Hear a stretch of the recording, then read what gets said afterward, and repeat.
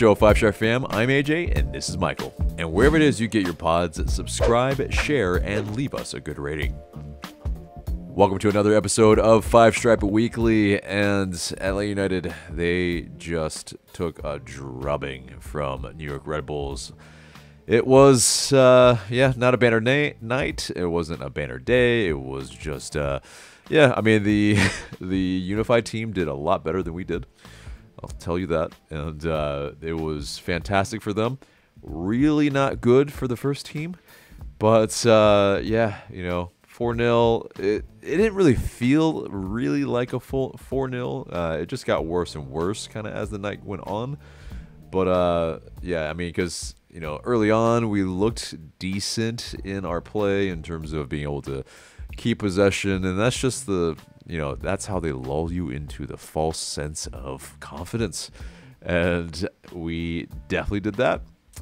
1-0, though, in the 32nd minute. It's just what they do. They find those mistakes, and those mistakes there were.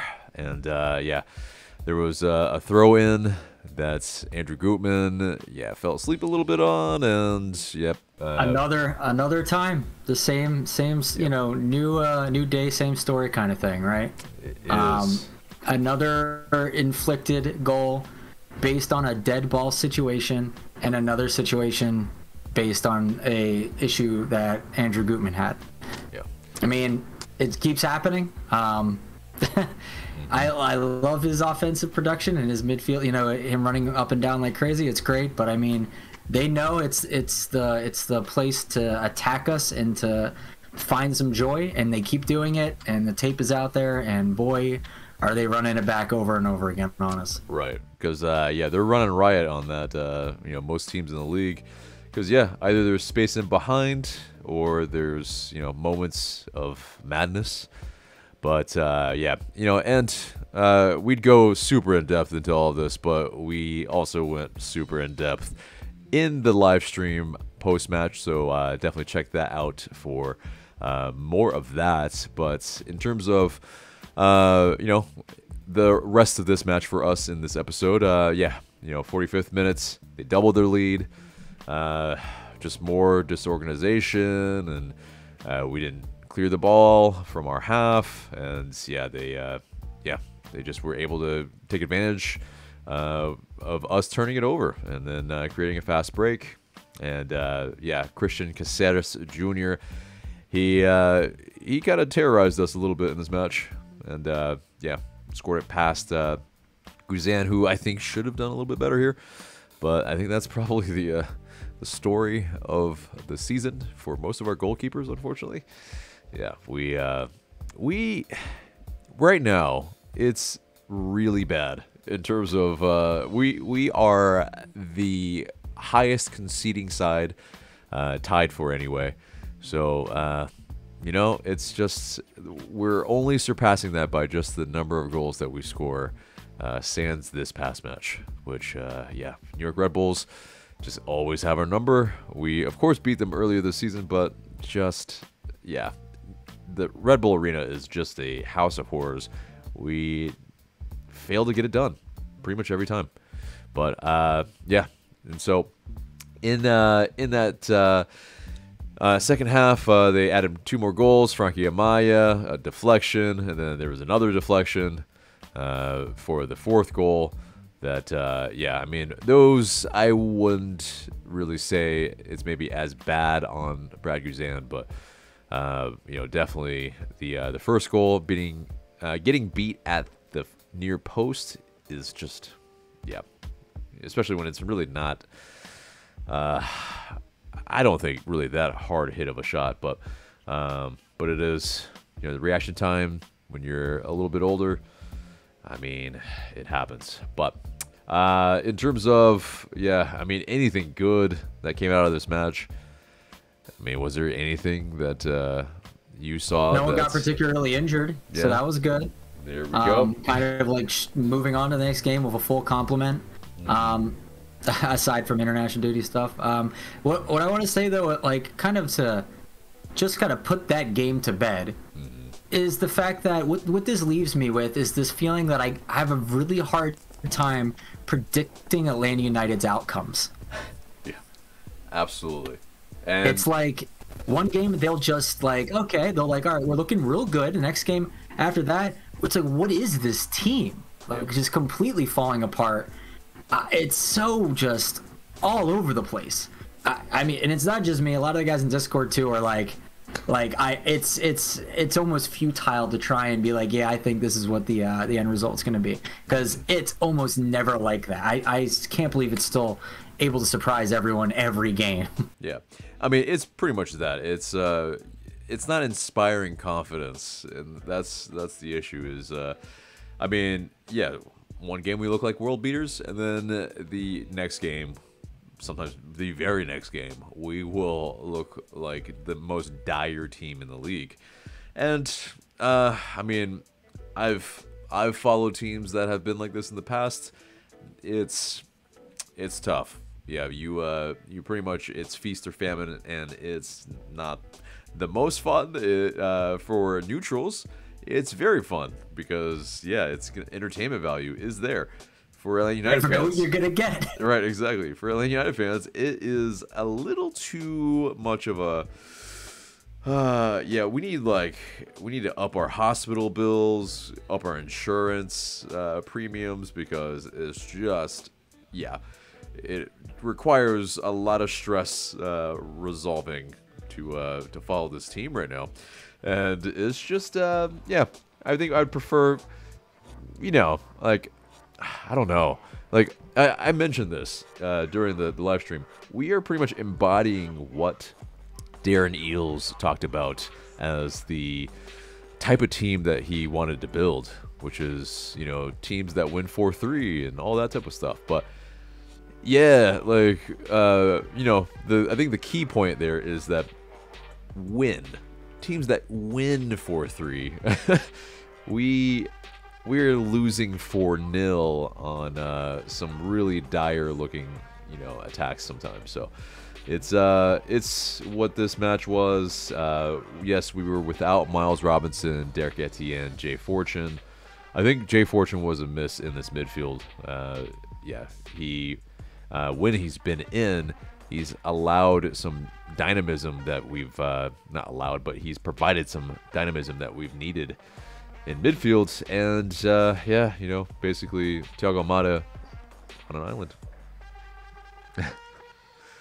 Yeah, it's pretty much that way for a lot of fans right now, and it's just it's not the most inspiring when he's in there. And yeah, there's a transfer rumor that's of maybe someone that, not the same position, but maybe could take the place of him. But yeah.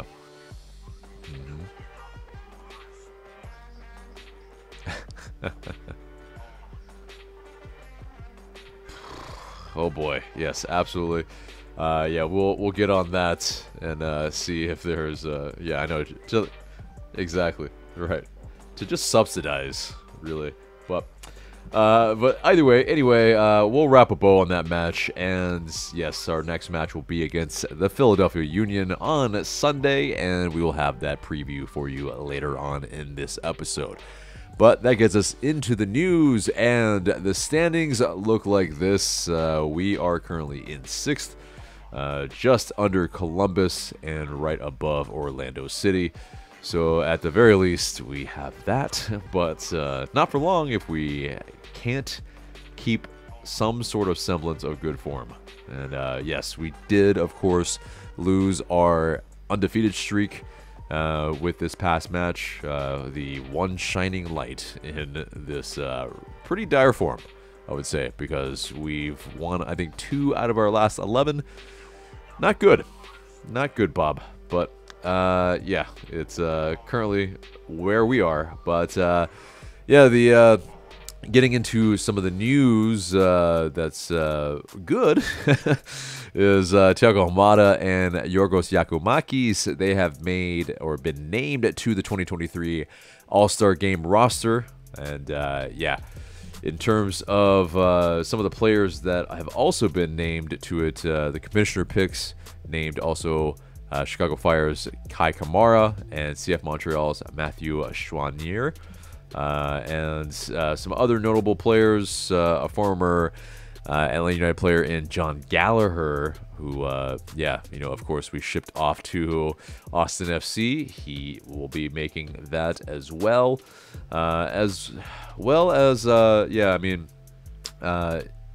Someone that's I'm surprised didn't make this, actually, is Brandon Vasquez.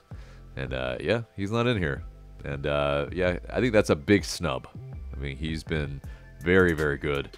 But maybe, not at the prolific pace that he was last year for FC Cincy. But still, I mean, he's getting Europe interest. It's interesting.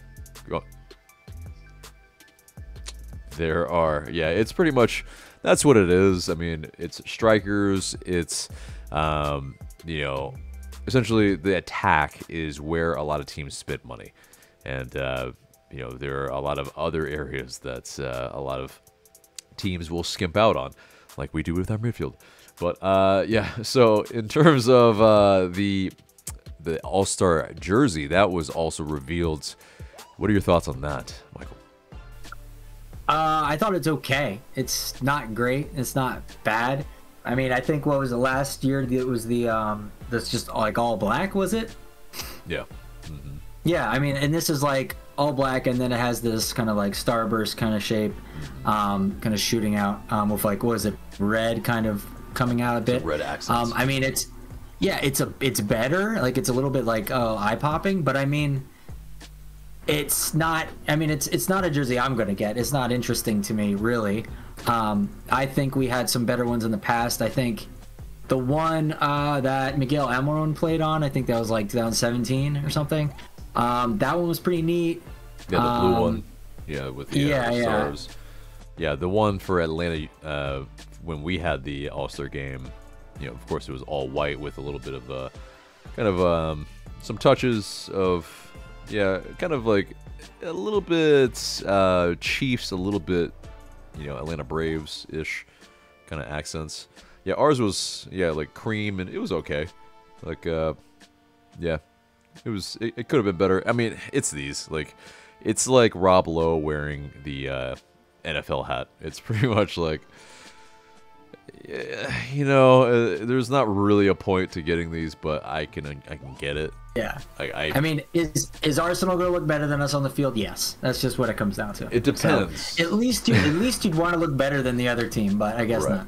I mean, it'll depend because our away kits this season, I don't know. But, and so I don't know if the team is going to, like, in terms of Arsenal, are going to reveal those during the All-Star game. It might behoove them to do that.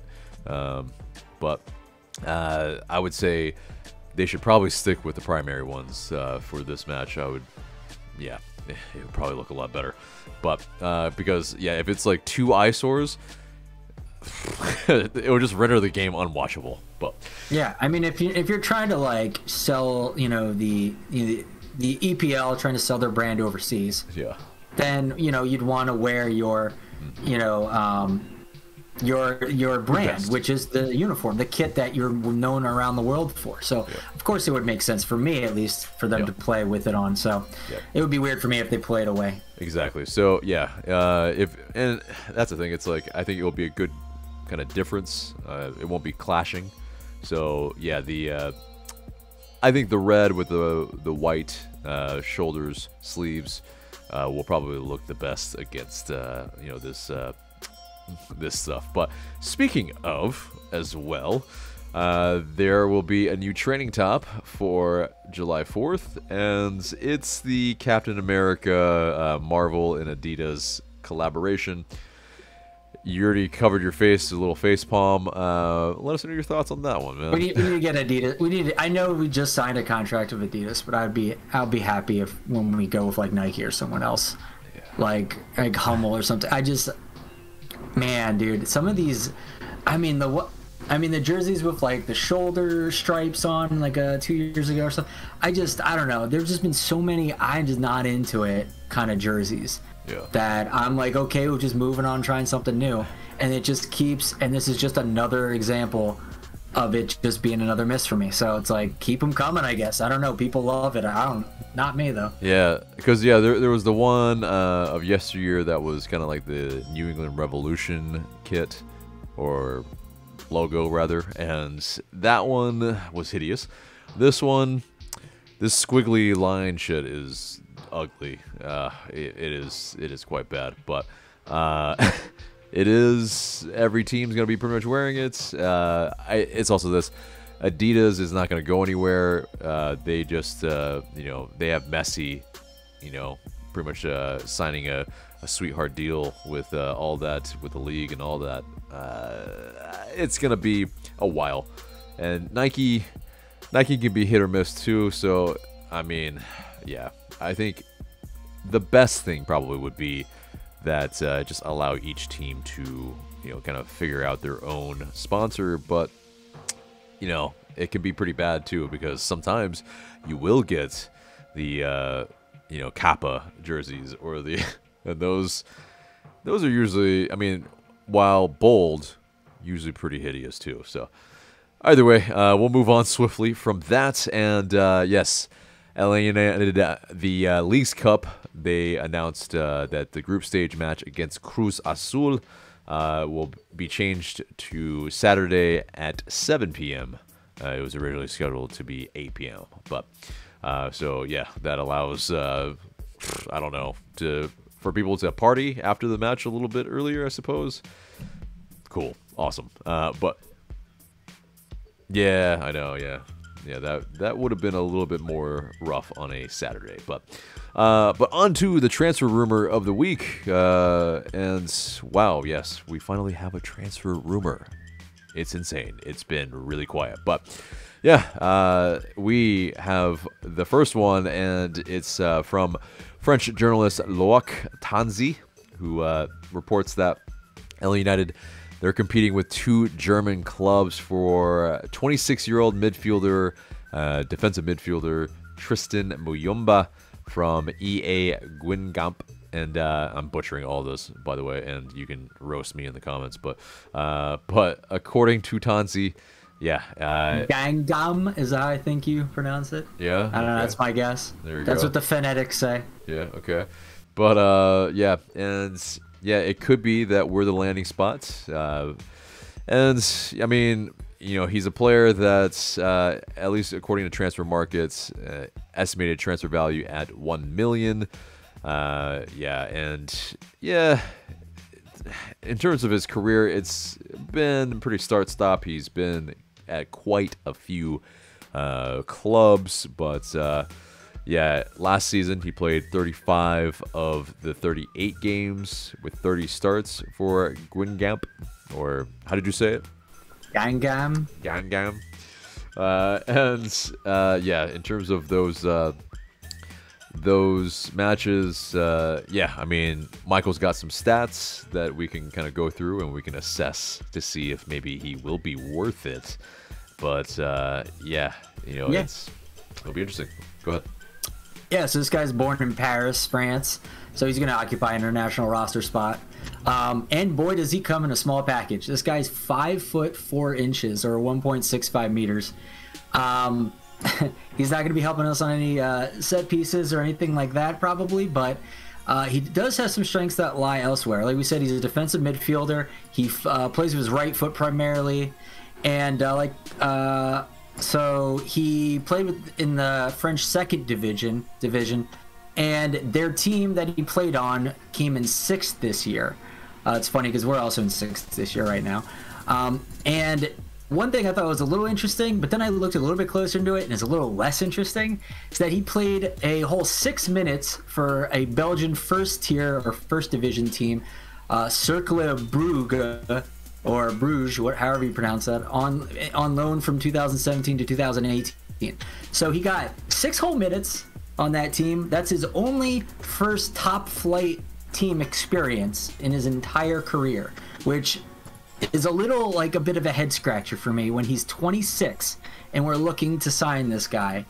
Last year, like, yeah, he just said he played in 35 games He had 41 interceptions, that's 1.39 per game, and 47 tackles, that's 1.6 per game.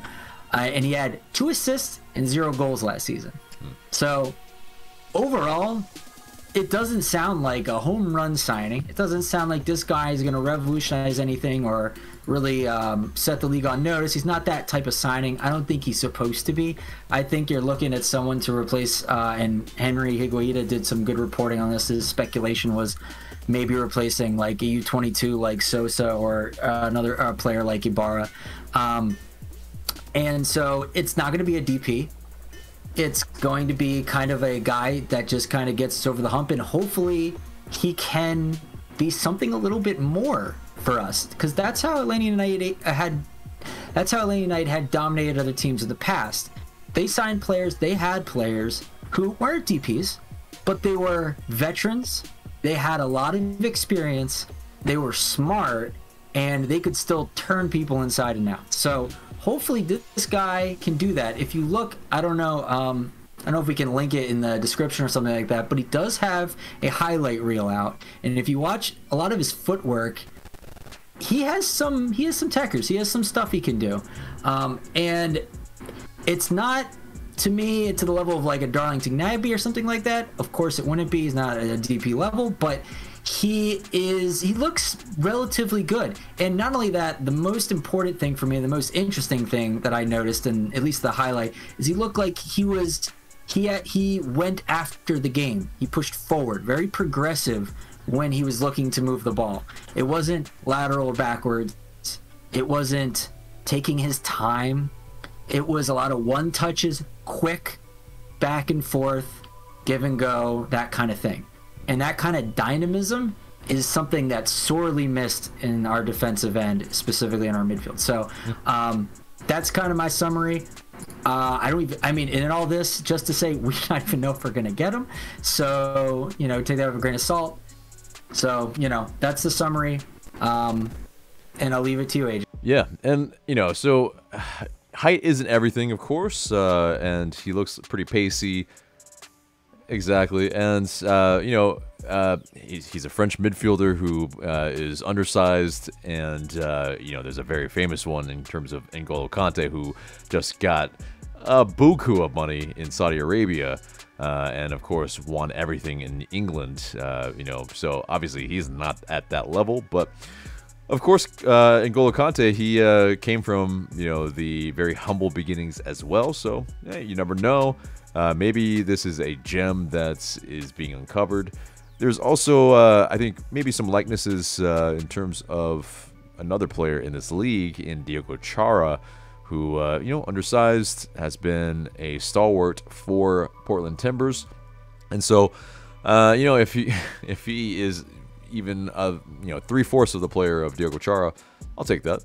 So, I think it might provide something different into our midfield, but you start to wonder, like, who's the odd man out? We pretty much have already 3 defensive midfielders on our roster right now in Franco Ibarra, Santiago Sosa, and Ozzy Alonso. So somebody is going to be, maybe leaving at that point.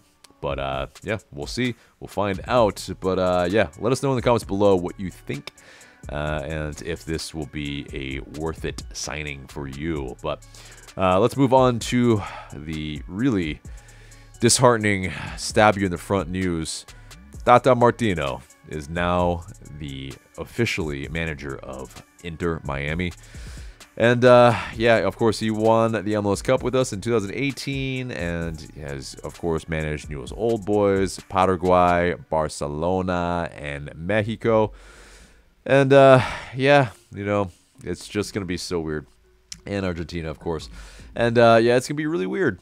Yeah, seeing him on the other side. We're going to be playing him a lot.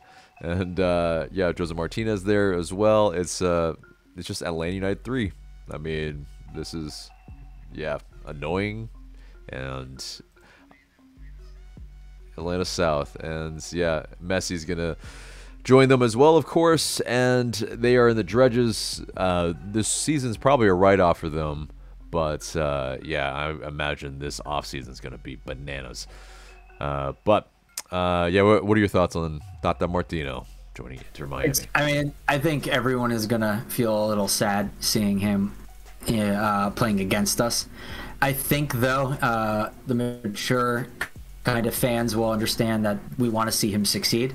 Don't ever want to see a previous player and or coach just not do well. I just hope when he plays against us, he doesn't do well. So that's the way I'll see it, like emotionally speaking, like the damage that's been done that way. I think like in terms of what he can do for them, I mean, if he's got the same types of personnel that he had on Atlanta, which I'm not sure they do yet, even with Messi, then like I don't think that they have a Miguel Almiron style player that can just blow a game apart yet. So we'll see if they can find someone like that, and if they do, God help everybody, because if Tata gets a hold of that and can reign control and then push it against other teams, it's going to be, and with Messi as the engine, it'll be even more devastating than 2018 Atlanta United, and that team ate the league alive. So I mean, that's why I keep saying, like, and everyone keeps looking like, where's the transfer rumors for Atlanta United, because we're gonna have to get some firepower. We're gonna have to get, you know, something to keep up and to fight back, because if they get someone like that can just connect everything and make this team something similar to the 2018 Atlanta United that Tata apparently really loves to play like, we're in trouble. So we need something to answer that. Yeah, I mean, he's a guy that can really, obviously, what's the word? But he obviously knows how to win in this league, and proven coach. And it's that. I would have preferred him to, join a West Coast team, so we didn't have to see him as much. But it is what it is, and Tata Martino now with Inter Miami. But so moving on to Miles Robinson. He is apparently available to play for the U.S. men's national team, full transparency, we are filming this on a Wednesday night. He didn't make the 11, but either way, it's good that he is back to health. But on to the other bit of transfer news is that Atlanta United announced that they transferred goalkeeper Vicente Reyes to Norwich City FC rather, in the English Championship. And in terms of that, I mean, of course, he and Justin Garces were kind of the kind of duo that were being touted from our academy, and he's been with us since the inaugural academy class, and he was also part of the inaugural U13 team. Signed a professional contract with Atlanta United 2 in 2022, but he has also made the Chile international team at the youth level, and so it's tough to see a goalkeeper in which can make a championship squad when we're that dire in shot stopping right now, and kind of annoying to see that. But you have any thoughts on Reyes being sold? Is Norwich City are they being promoted sometime? Are they in striking distance of kind of being promoted? I mean, basically, if they do well, I mean, they could obviously get promoted. But English Championship is where they lie right now.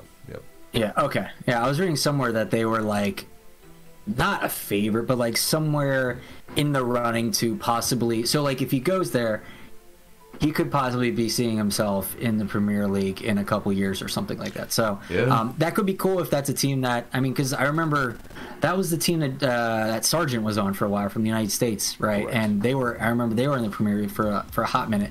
Yep. But I mean, hopefully they can make it back, because you love to see our types of players doing well abroad, because that builds our brand.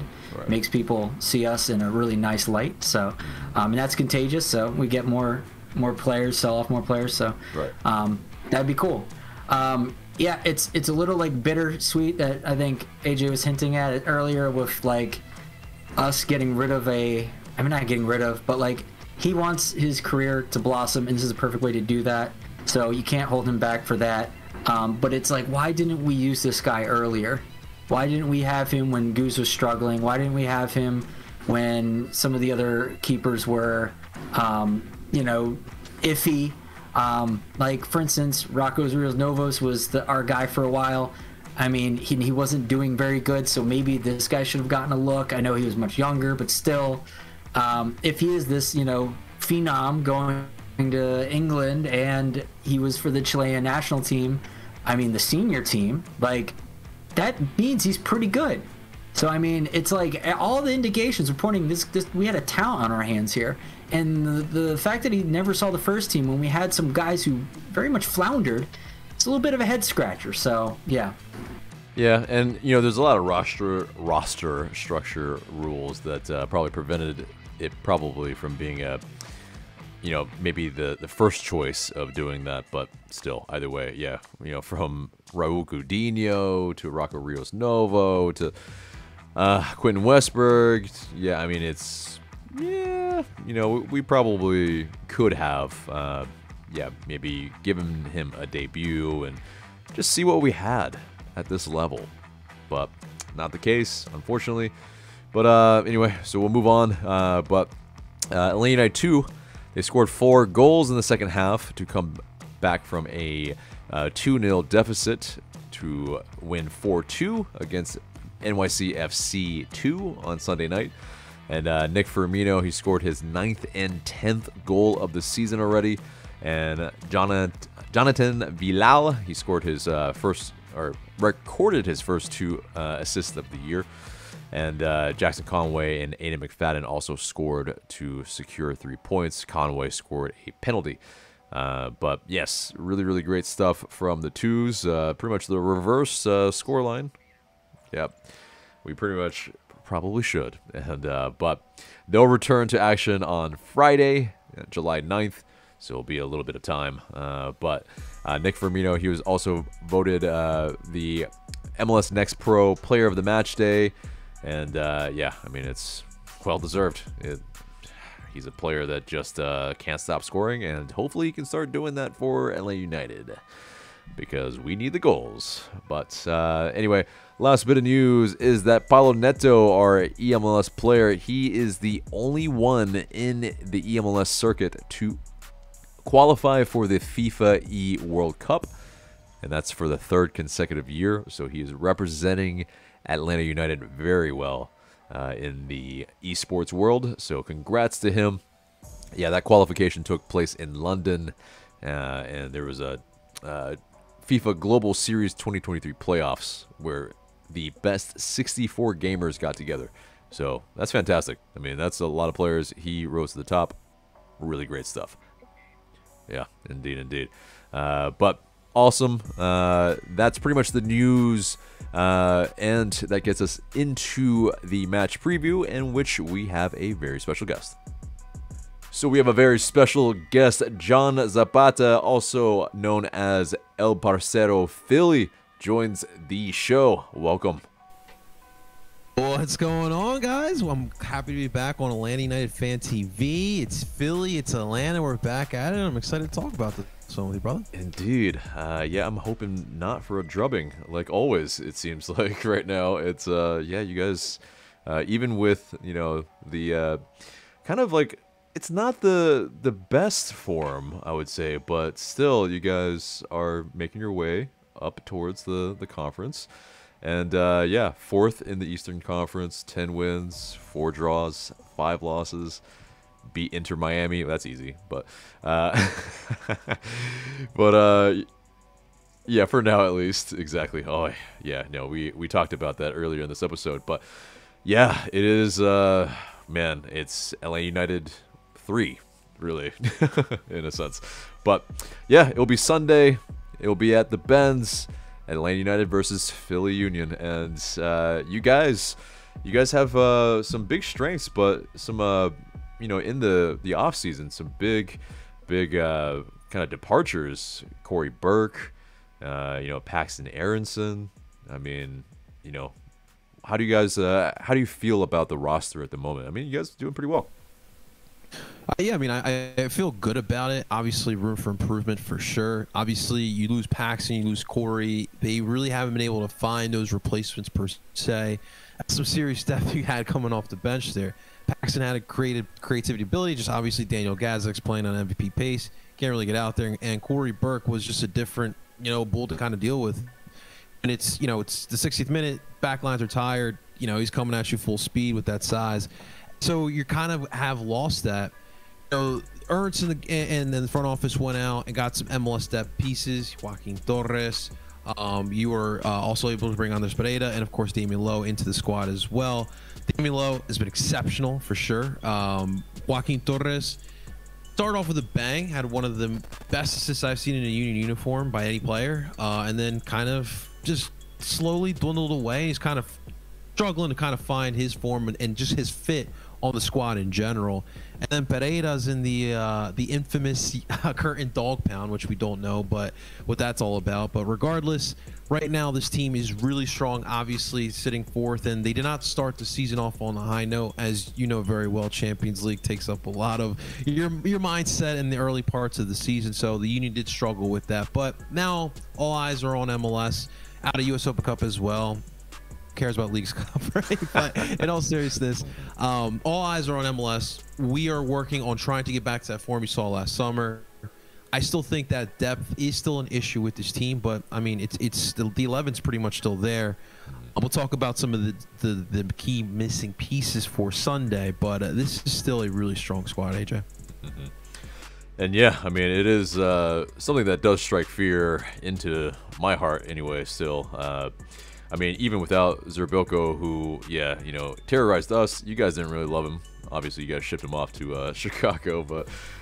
Dude, you guys got him paid. I hope you realize that match in CCL, and then he gets the golden boot. Chicago's like, yeah, we need that, and they're kind of paying for it now. Yeah, exactly. No, they're dire form right now in Chicago. But in terms of Jim Curtin, I mean, and I guess the expectations going into the season, all the pundits pretty much had you guys first or second.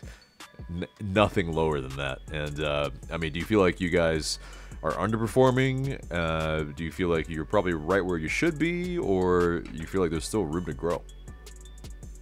Sure, always room for growth. Again, that early part of the season really did mess with kind of what this team in the standings at the moment in the table. But they are finding their ground, and that's why I do feel good about it. Look, Cincinnati's playing really well, and they are finding a way to keep their players, which is remarkable. Brenner, I think he'll be here for the rest of the season, I believe, but he got sold off. Vasquez, any minute now he's probably getting sold. Yep. But that's going to be tough to kind of catch. And to me, I'm not per se worried about that. This team has proven in a playoff-like situation they can survive. It is funny though, because I always think back at that 2019 playoff loss, and that was so heartbreaking for me. But the way you guys kind of beat us, and the way you guys kind of were back in those days, you guys were fast. You could beat teams in any different way. And this Union team now is kind of built in a similar fashion where they have speed, can beat you in different ways. And it's funny how that playoff match really set up where this team is right now. And things have changed a lot, but going forward, I mean, obviously, this team won the Eastern Conference last year, made the Eastern Conference the year prior for a reason. So I would feel pretty confident here. Yeah, indeed. And as well, I mean, I was kind of low-key rooting for you guys in the MLS Cup, but wasn't Thanks, man. meant to be. For sure. But and I'm sure, there's some unfinished business in that regard. I mean, you guys have already won a Shield before, so it's, you have that feeling. So I'm sure it's FC Cincy. Yeah, sure, let them have it, whatever, if they're flying away with it. And real quick, there's that sense, AJ, because a lot of guys' contracts are up in the winter, right? It feels like that window with this iteration of the Union is closing. I mean, Ernst and Jim, you see Tom Bogart's reporting upon it. So there is that sense of urgency, like, we got to get it done now. If not, it may never happen. So that sense of urgency is definitely felt right now. Mm-hmm. No doubt. But in terms of prognosticating this match, and so it's a 4 p.m. match. And Atlanta just got drubbed like previously, and I'm not feeling great, but at the Benz, we have a better chance. We'll say this. And but in terms of unavailable players for you guys, it's not many, right? So obviously the big ones are no Blake. Blake obviously with Gold Cups duties. Same thing with Damian Lowe. Those are really the main guys that are going to be out. And pretty much health-wise, we have been staying impact. Atl Utd has been battling injuries for the most part for most of the season. He's been back the last 2 matches, and you can tell the form has definitely changed for this team. It's just a different animal when he's out there. But overall, everyone is still impact. But obviously, no Blake. That's definitely huge, and you know that, man. Yeah, for sure. And I mean, yeah, he always stands on his head against us. It's against most teams in the league, yes.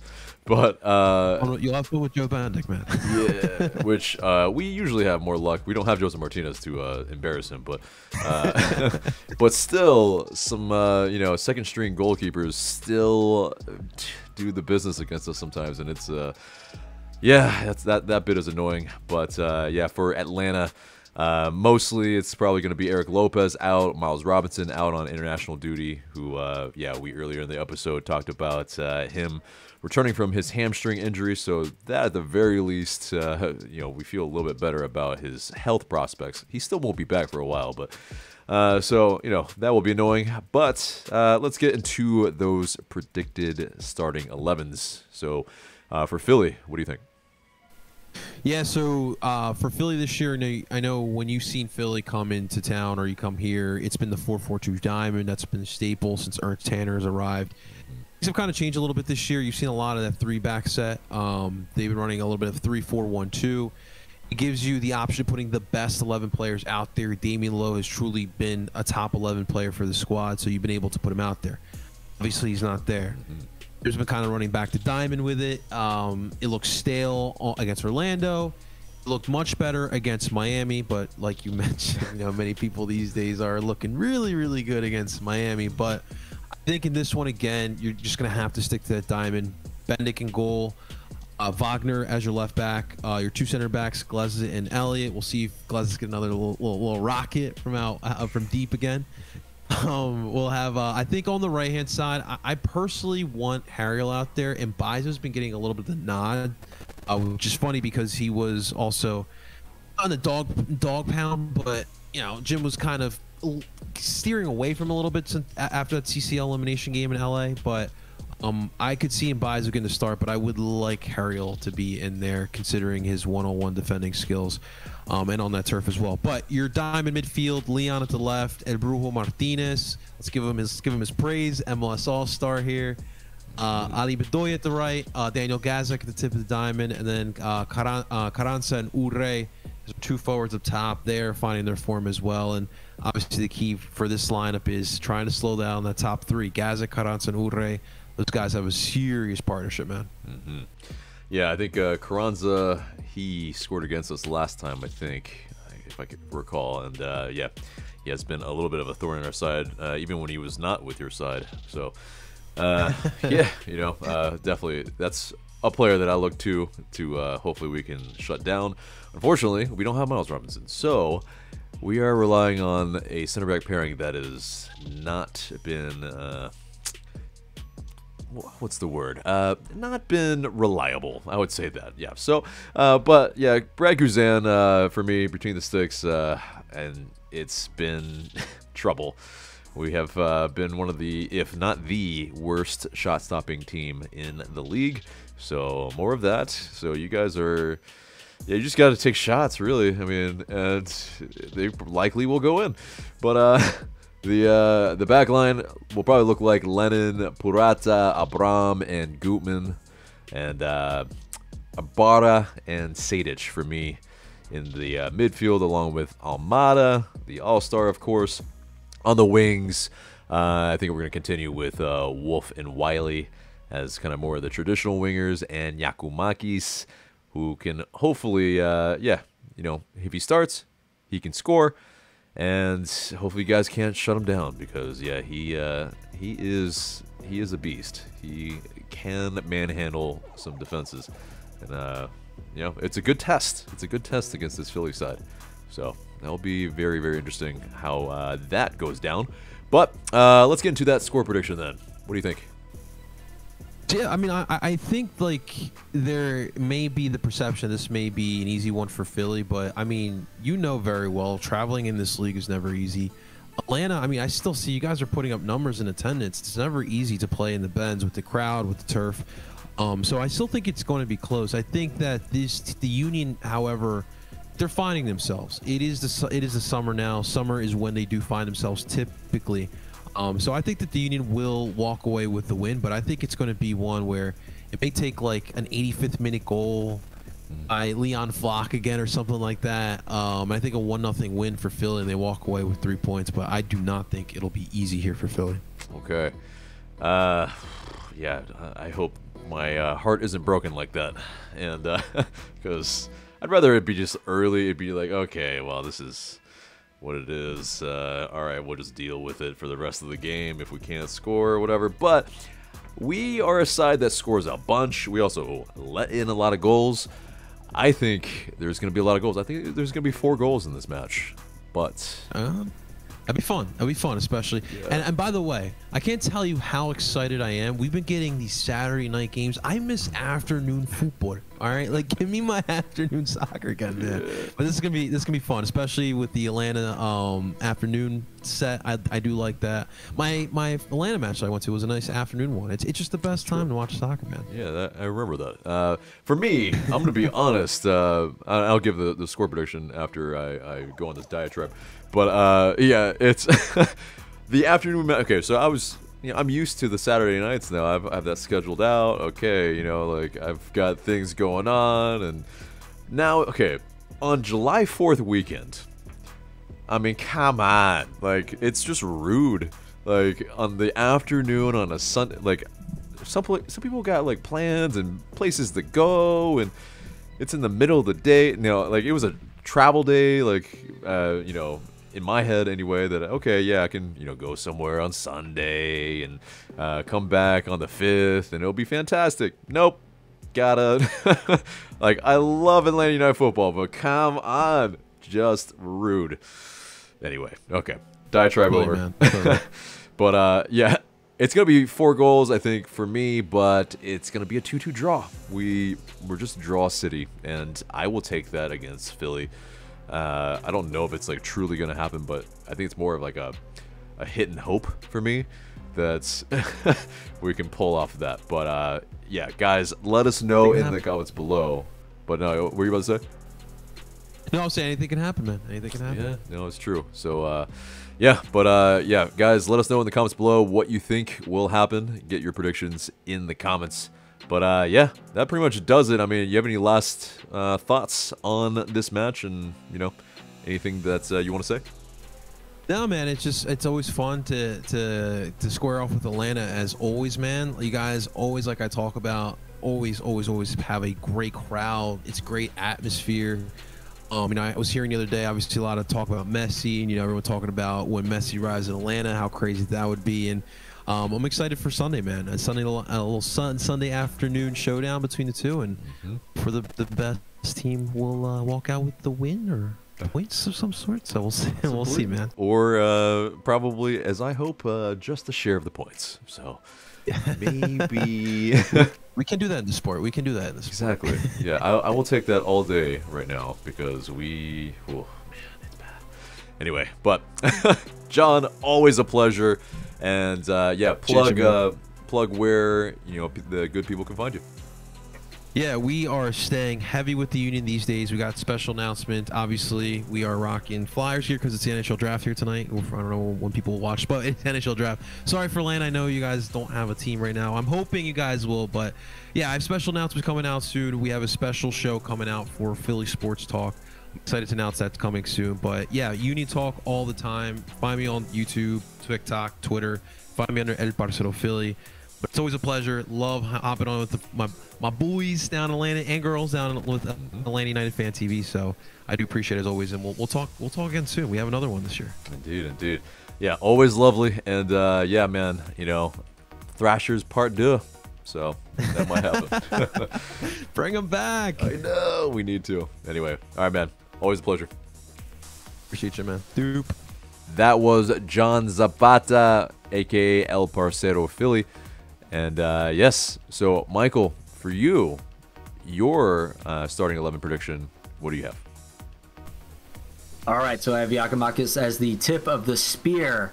I have Wiley. I'm actually going backwards this week. That's right. You usually start with goalie, but we're starting with the tip of the spear today. We have Wiley on left wing. Almada is the 10 right in the center. Tyler Wolf on the right. Moving down the field, we got Ibarra pairing with Sajic. Sosa's back and ready, but I still feel like this is our best one, and that's the one I'm going to want to see. Then we're looking at the left fullback with Gutman, then Abram moving over to the right, then Parata, and then Lennon, and leaving it off with the stalwart Guzan. Indeed, indeed. I mean, not our best 11, but pretty much the exact 11 that I have, and yeah, you know, it's kind of the best we got at the moment, and we just have to make do against a very, very strong Philly Union side, albeit without Andre Blake. But yeah, so getting into that score prediction then, what do you got? I think we lose this. I think we lose this game. I think it's going to be like 2-0. I optimistically, I'd like to see a draw, but I feel like we lose this game in the hemisphere of 2-0 or something like that. Yeah, I mean, it's 4 against 6 in terms of the Eastern Conference, and yeah, they're a very strong side. I had 2-2, but yeah, it is very likely, unfortunately, with form that we're in and that diamond that is very difficult to play against for the Union. But all right, but guys, that is pretty much the episode except for the question of the day. And the question of the day is, who else do you guys think should have maybe gotten a selection into the MLS All-Star game? Of course, Gigi and Almada have been named, but was there a snub for you in our roster? Let us know in the comments below. But that is it for us today. Remember to like, share, comment, subscribe. For Michael, I've been AJ. Thank you so much for watching, and we will see you in the next video.